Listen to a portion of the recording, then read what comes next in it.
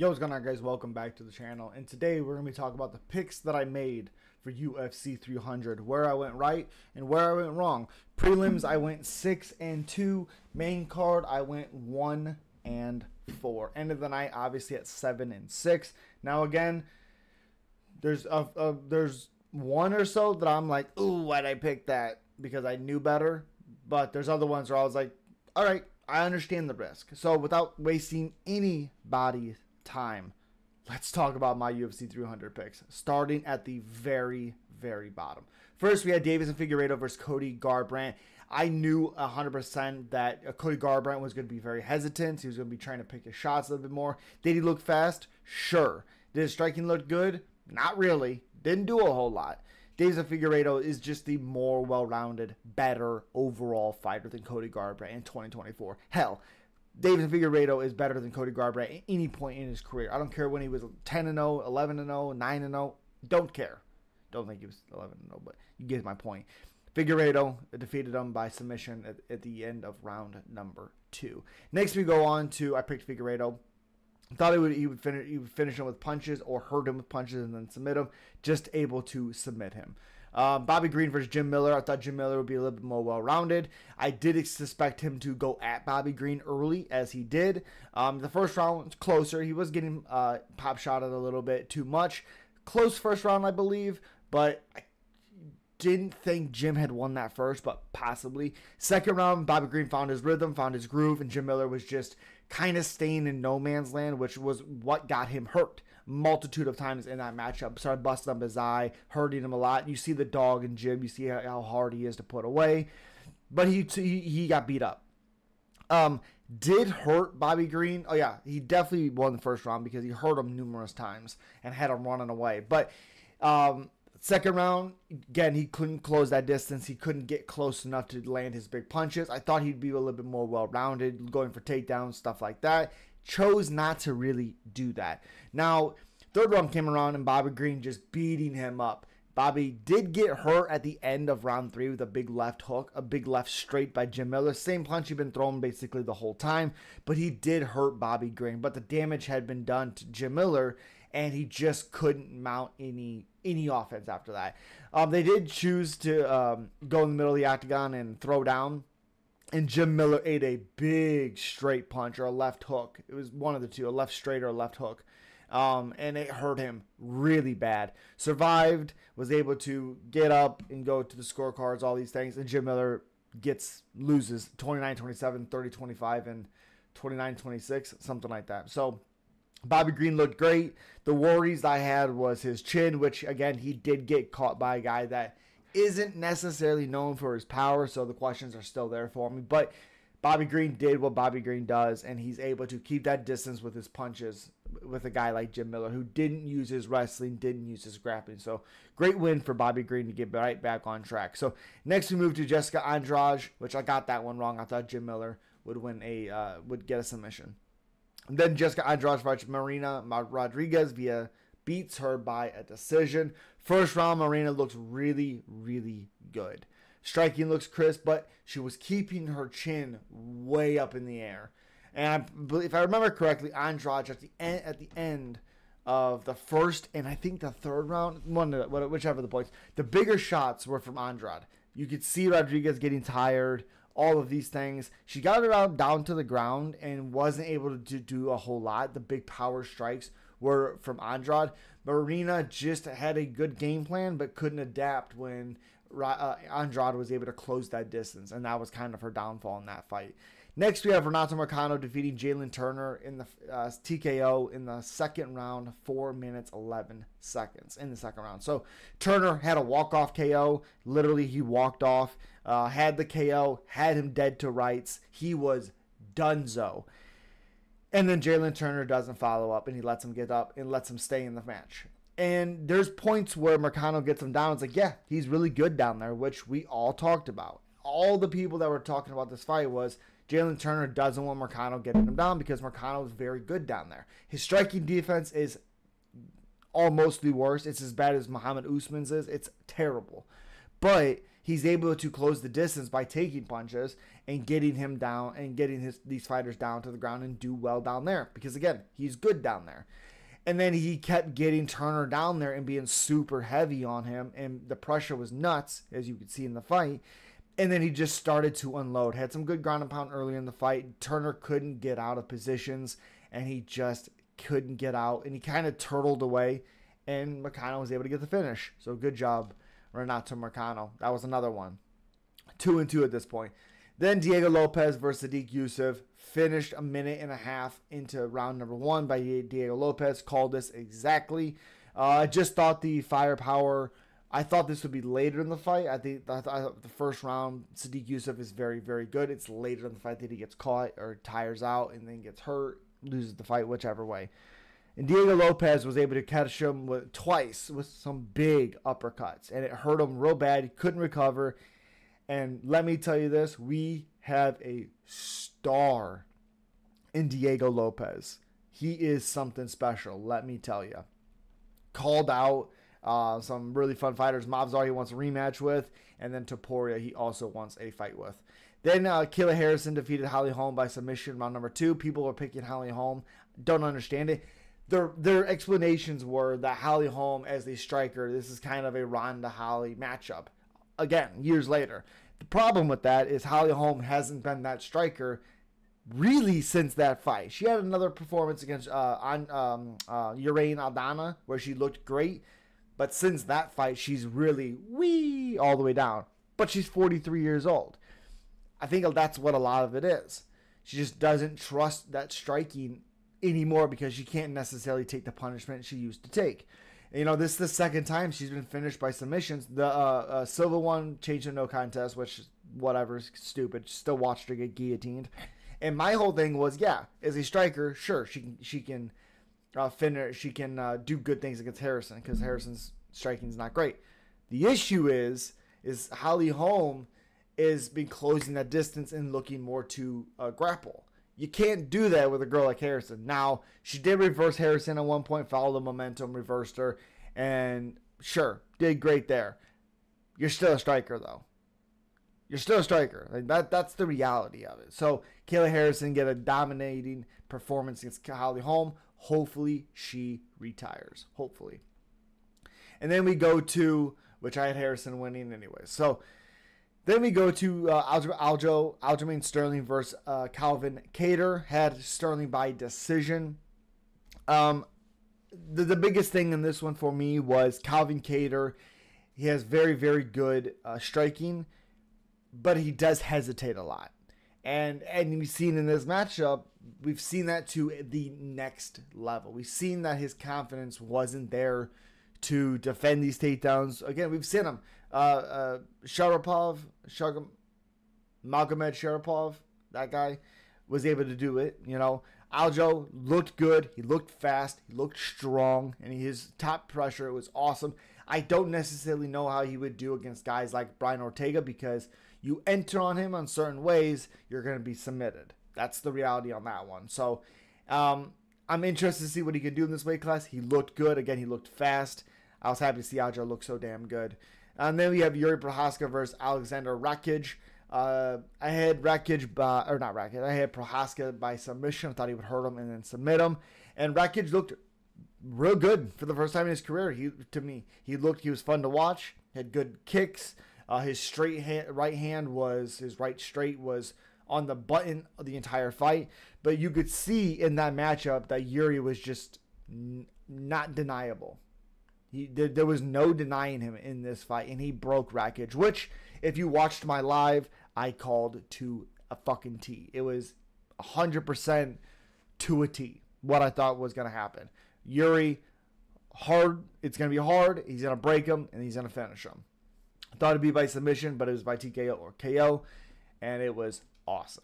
Next, we go to Bo Nickel versus Cody Brundage. I thought Brundage would look good later in the second and the third round. Now, Brundage had moments. He threw Bo Nickel down to the ground. It was a wild thing to see. The issue is, and this is why Brundage is Cody Brundage, is that he puts himself in bad positions and then stays in those bad positions and then puts himself into a worse position. Instead of training all these things and knowing how to get out of it, and he does the exact opposite. It's like the Rodolfo Vieira fight, where it's like, hey, stop putting your neck in that area. Hey, stop doing this. He keeps doing it, and then he gets caught. And that's what happens in this one. Bo Nickel, I didn't think looked great. I thought he forced a lot of things, but he also was able to force some things against a guy like Cody Brundage, who did throw Bo Nickel off of him. We did see that. And Bo Nickel, we've seen the pressure he has when he gets your back. Again, it is against a guy like Cody Brundage, but still, he did what he had to do. He got the job done. Do I think he should be as hard on himself as it was? No. But could he have made it a little bit cleaner? Sure. But it's also the best wrestler that we've seen him fight. And Brundage did shuck him off a few times. So maybe a little bit of learning experience there. Maybe some distance control there from Bo Nickel. And I think Cody Brundage needed to force the action like he did in the first. No. I think it's probably the worst thing he could have done. But I digress. Got that one wrong. Next, we have Arman Tsarukyan defeating Charles Oliveira by split decision. Charles Oliveira got a guillotine choke, one of the nastiest guillotine chokes I've seen. He got it early. Tsarukyan's shorts were falling off of him, like the Lando Venata Charles Jourdain fight, which was, Lando Venata Charles Jourdain. I personally thought Charles could have gotten the job, could have gotten the nod, but the fight was so close, it didn't really matter to me. None of their stocks dropped, honestly, at all. Oliveira had good striking in this one. His grappling was great. The biggest difference was Tsarukyan had a lot of top control time, which is weird to score when you have a fighter willingly going to the ground, because their guard is very good. And Charles Oliveira had 3 submissions, almost finishing the fight. One in the first, like we had said. Another one at the end of the second. He had a triangle. It was locked in. And then number 3, he had a Doris at the end of that round. So I thought the more finishing sequences were from Oliveira. But Tsarukyan did very, very good with controlling. And he had really good elbows as well. People call them elbows, but elbows as well. So great job for Arman. Great job for Charles. Neither fighter... Charles Oliveira didn't look like he was done.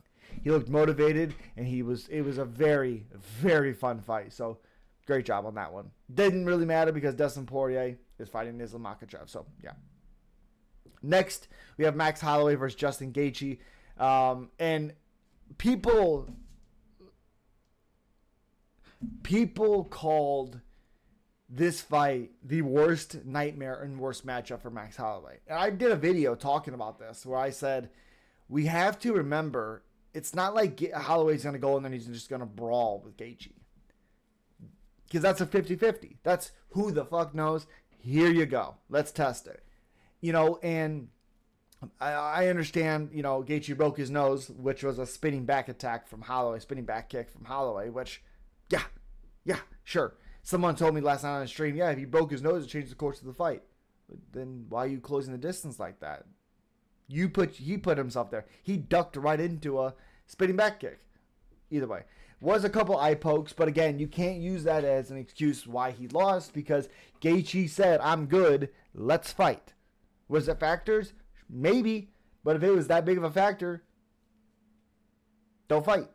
That's the reality on that. And also, even before the eye pokes, Max Holloway was whooping his ass. There was one single second that it looked like Gaethje knocked Holloway down, and Holloway got right back up and kept fighting him. One single second. Other than that, Max Holloway was whooping that ass, beating him up, and then Max Holloway calls for him in the middle of the octagon and says, let's go. And Gaethje says, okay.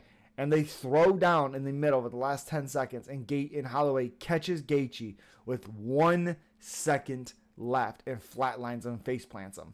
It was beautiful. I love to see it. I told everybody, don't be counting out Max Holloway because he's the better striker. Maybe not power-wise, but he's a better technical striker. He has more output. Gaethje's there to be hit. He's very hittable, like I said. He does get hurt, and he's been finished. And the reason why Gaethje's had success as of recent when he fights these guys is because that first round, Gaethje gets hit a lot, gets all this, and then they tire out. And then Gaethje's able to pick his shots because they could become more flat-footed. Holloway's not that guy. Not that guy. And that's what we've seen. So, got that one right. So, let's go. Zhang Weili versus Yan Xiaonan. What a fight this was. Zhang Weili submitted Yan Xiaonan at the end of the first round, and then Yan wakes up, walks to her corner, and continues the fight. Baller of a move. And then Yan seems like she's starting to come back. I believe in the second and the third round, it seems like she's starting to come back. It was like, oh, this is going to be interesting, fourth and fifth round. And then Zhang Weili just finds her second win, finds her groove. She seemed like she was gassing a little bit after that crazy first round. And again, couldn't blame her at all. And, you know, Zhang Weili just showed how much of a champion she is. I mean, like I said, she finished Yan. We seen it. She choked her out cold. Got a little tired, recovered a little bit, and then continued to beat her ass. That's what happened. That's the reality of that. Yan had some good moments on the feet. I believe dropped Zhang Weili once in the fourth or the fifth, something like that, with a straight. Maybe earlier. At some point, though. Yan showed that she should have been in there, but in retrospect, you look back at it, Zhang submitted her in the first round, at the end of the first round. It went to a decision, yes, but Zhang Weili submitted her in the first round. So, yeah.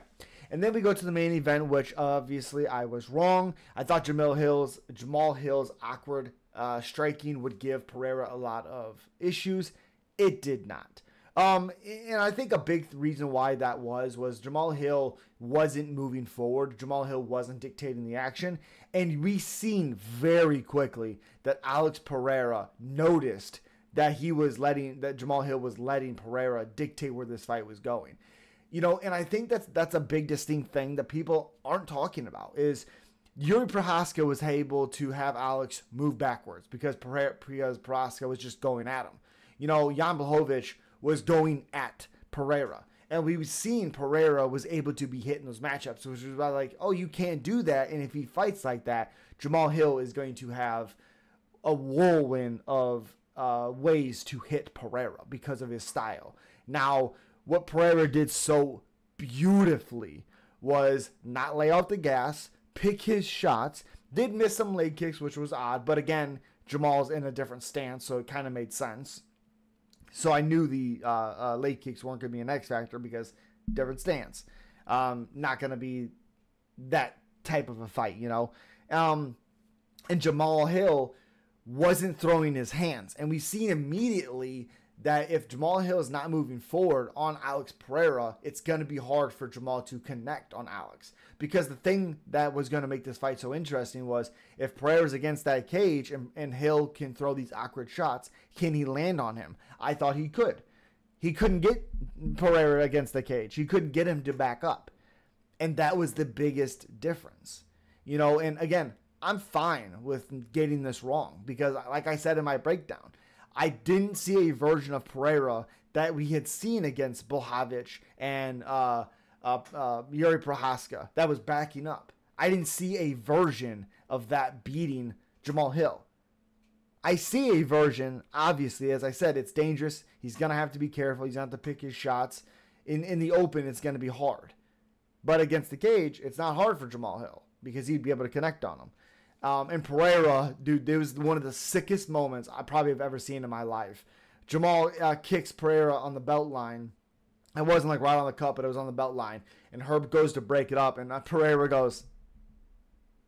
And then they continue, and not even, 10 seconds later, he hits Jamal. As Jamal is throwing these awkward punches in the open, which was an issue, he skimmed Jamal Hill's nose upward with that left hook, and that was it. You know, Jamal was still there because he went out, and then he was still there. He put his legs up, and then Pereira just moved the legs and then ended up finishing him on the ground. Crazy to see Jamal Hill flatline like that. But, when Pereira is moving forward, if Pereira moved forward against Prochazka, if Pereira moved forward against Yan, the conversation about Jamal Hill being able to land on Pereira wouldn't have been a big thing. It wouldn't have been a thing that we talked about. So